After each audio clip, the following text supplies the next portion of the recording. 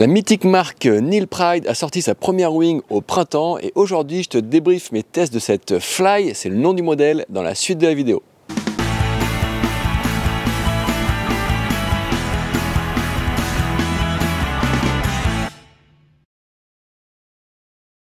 Salut les copains et bienvenue sur la Water Sport Zone pour ce débrief de mes tests de la NeilPryde Fly. Commençons par un peu de culture. Pour ceux qui ne le savent pas, NeilPryde, c'est une marque de légende en windsurf. Et donc, pour se lancer dans le wingfoil, il ne pouvait pas faire autrement que de missionner un designer mythique.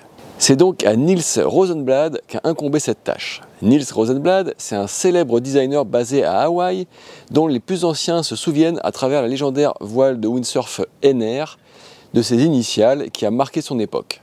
Ensuite, il a designé des voiles pour Neige, ainsi que des foils, et aujourd'hui, il est le designer sur le projet d'America's Cup Alinghi Red Bull Racing. Bref, Nils Rosenblad, c'est du sérieux. Sans surprise, Nils a designé une wing qui a de la gueule et qui n'arrive pas du tout comme un cheveu sur la soupe.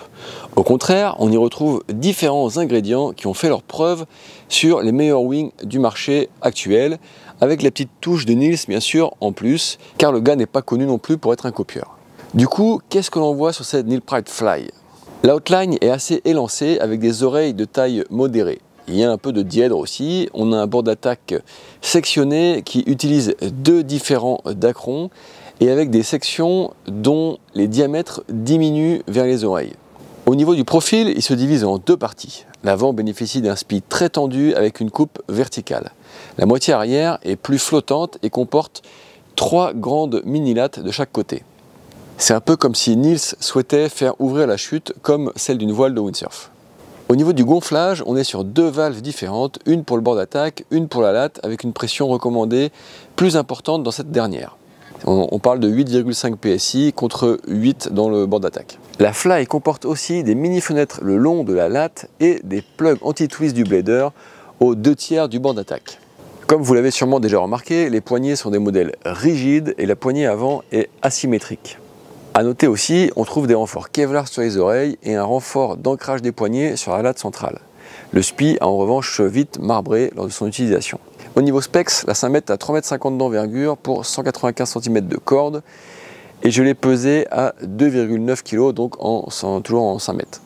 Les surfaces proposées sont particulièrement nombreuses, 1,4, 1,8, 2,2, 2,5, 2,9, 3,3, 3,6, 4, 4,3, 4,7, 5, 5,4, 5,7, 6,0. Ça fait du choix.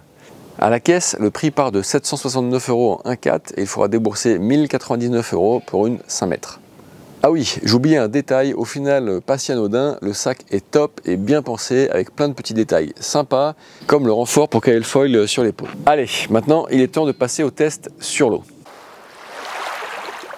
Sur l'eau, et si je commence par les points forts, j'ai beaucoup aimé les sensations de cette wing qui tracte vers l'avant dans le sens du déplacement.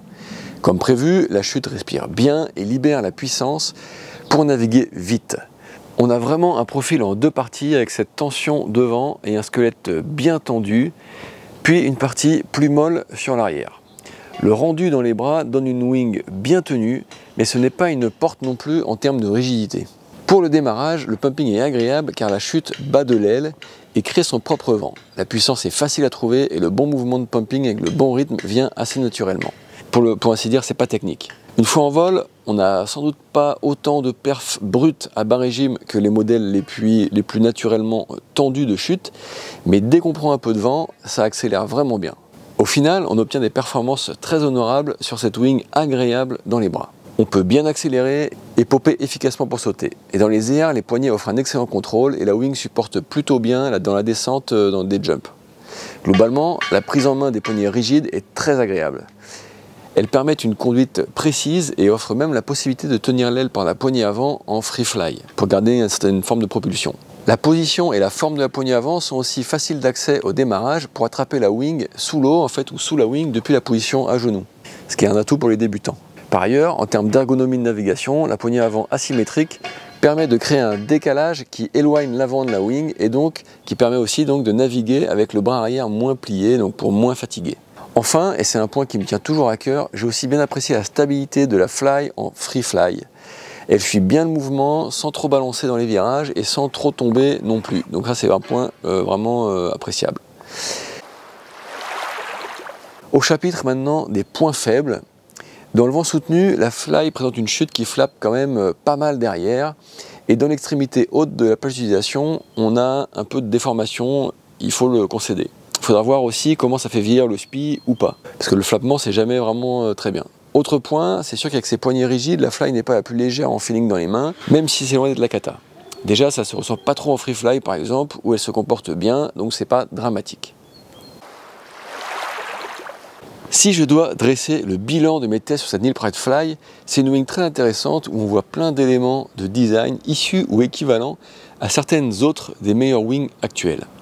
Nils Rosenblad les a adaptés avec sa touche perso, je pense notamment à l'ouverture de chute, mais on voit qu'il y a eu du développement et plein de choix qui font sens, comme par exemple le souci d'un poids et d'une traînée mini sur les extrémités, le profil super tendu devant, etc. Saine, propulsive, polyvalente et dotée d'une bonne plage d'utilisation, la NeilPryde Fly est définitivement un choix à envisager si vous aimez les poignées rigides et que vous cherchez une alternative au modèle jusque-là phare sur le marché. Perso, je l'ai mis à coup sûr dans mon top 5 des wings que j'ai essayé jusque-là. Avant de partir, n'oublie pas de laisser un commentaire ou un like et à t'abonner pour me soutenir. Si tu veux voir plus de tests matos et de tutos, clique sur les playlists proposées à l'écran. Tu peux aussi me retrouver sur Instagram entre les vidéos. Et sinon, moi je te dis à samedi 9h15 pour la prochaine vidéo YouTube. Bye bye!